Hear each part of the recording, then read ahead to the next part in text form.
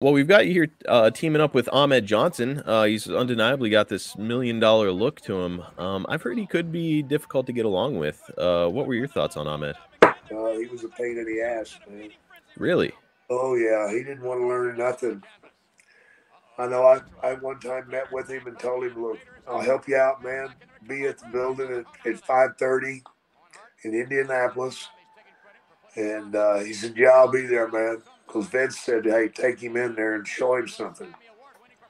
So I got there at 5 o'clock, and he no showed me. Oh, And then when he did walk in, he copped an attitude with me, telling me he didn't need no fucking help. what in the world? Yeah, Well, it's a shame because, as I mentioned, he's got this great look, and at this time the steroid stuff had come and gone, but I know that Vince was still being really cautious as far as steroid testing and making sure that his talents weren't on the juice, so he wouldn't get nailed. And as you people believe see, that? well, it's a little column A, little column B, because you look at the Ultimate Warrior here when he returns at WrestleMania 12, he is way smaller than he was previously, right? Yeah. But so I mean, do you have any perspective on that? Was Vince going nuts when it came to testing guys at this time? Some people were allowed to, and some people weren't. Really? Yeah. You think Hogan ever went off the juice? Oh no, no. Okay, then.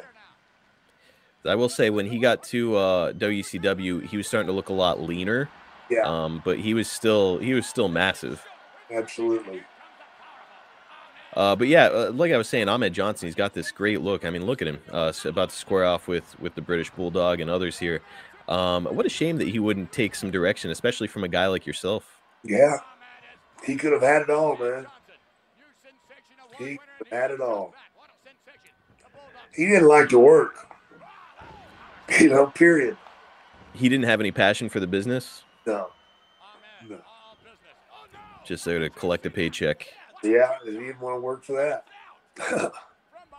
Man, just again, it's a what could have been situation when it comes to Ahmed. Yeah. Now, if you said that you were going to give him a little bit of training and help him out a little bit, what would that have looked like? Is it just like kind of showing him some of the? I mean, it's silly because here he is on the biggest stage in wrestling. Would you have been showing him just essentially basics or psychology, or what did you have in mind? In basics, you Like know, how to snap into a lockup properly? and how to sell, when to sell, how to sell. Don't go from 0 to 60 in 1 second. That's the mistake that most of them make. They'll be out there and be getting the shit beat out of them, and then 1 second later, they're fucking making a comeback.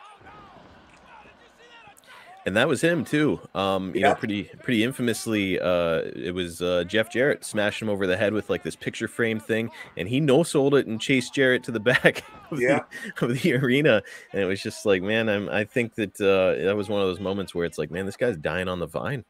yep, I know he's this big dude, and he's obviously got a ton of muscle on him, but you've still got to sell, especially if you're going to be a baby face. How else do you get sympathy? you can't. You can't.